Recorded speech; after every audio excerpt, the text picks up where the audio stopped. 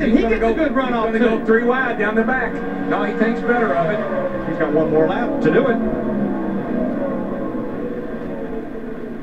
McMurray edges ahead, and they'll see the white flag. Whoa, they touched that time again. Oh, saved it sideways. Baby, holds on to it. Hang on to it. Marlin's up there, white flag. Hang on to it, Jamie. Here comes Sterling. McMurray saved it, but it gave Marlin a run on both of them, and Marlin takes the lead, trying to win his fourth Nextel Open. Jamie carried it into turn one a little bit too hard, got up out of the groove, had to get out of the throttle. He's going to try the inside down there. You block the inside. If he goes high, I'll let you know. He's got a long way to go, though. He's behind him about 3 car lengths. Sterling just shot out of a rocket with 2 laps to go. Looks like the truck race. That one's yours. Checkered flag in the air. Sterling Marlin wins the Nextel Open for the 4th time. Boy, that was for a race that started off a little rang and it ended up exciting. Darrell, how did Jamie McMurray save that car? That car was wrecked.